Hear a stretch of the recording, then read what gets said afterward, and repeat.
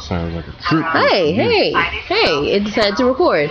Alright, I'm just gonna make this video quick because it's acting really silly right now. But I wanted to show you guys my results after I did a hot oil treatment with some Wonder 8 oil. You could probably get that at your local Walmart or hair store. And I went to 3 beauty supply stores, y'all, and finally found some Elastic QP. And the price done gone up on that junk, man. It's like $6.75 now. This recession is for real. But anyways, I still had to put down the money because you know I needed that Elastic QP bad. I have to say, it's with some awesome results. I put the heat bonnet on both times.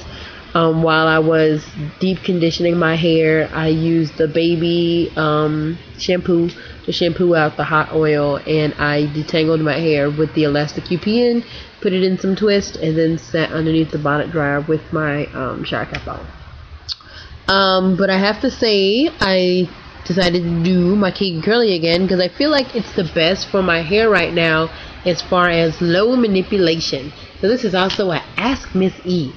There was a question asked, and I think it was asked by Dominican Black Boy with the I. But I think this was asked, is it bad to play in your hair? And I think that it's kind of a personal preference, but at the same time, there is a yes or no answer to this. To physically play in this part of your hair all the time, it's not really a good thing because the oils, you know, in your hair are coming off in your hand, and you're constantly manipulating your hair. And we all know that low manipulation styles are better for your hair, protective styles are better for your hair. So playing in your hair constantly, that is not what necessarily stimulates growth. I saw someone put a comment about, oh, it stimulates hair growth. Playing with this part of your hair does not stimulate hair growth. Playing with your scalp, now that's a different story. If you sit there and randomly rub your scalp and stimulate your hair follicle in stimulating the actual blood flow that is going on your scalp, now that is what stimulates the hair growth. So if you're going to play in your hair, I recommend that the best way to play in your hair is to actually massage your scalp. And if you are trying to grow hair right now, or you know, if you did your big chop or you're trying to grow it longer, it is good to take a good, you know, few minutes, 10 minutes out of your day every day and just sit there and massage your scalp.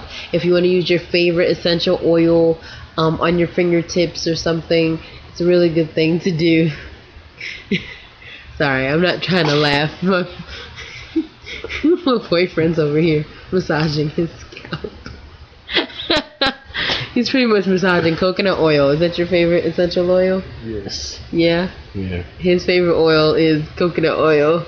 So, he's massaging coconut oil into his scalp right now. But, I'll check you guys later, and I will be... I'll show you guys the progress throughout the week, and hopefully get back to more of these Ask Miss E's. So this is the curl. I sit there with the kinky curly in sections and actually pull the gel through on each strand clump. And so yeah, it does take a while, but it gives my hair the desired effect that I want.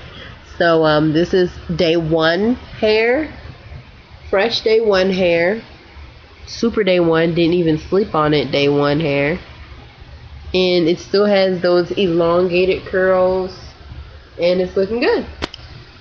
And so I will talk to y'all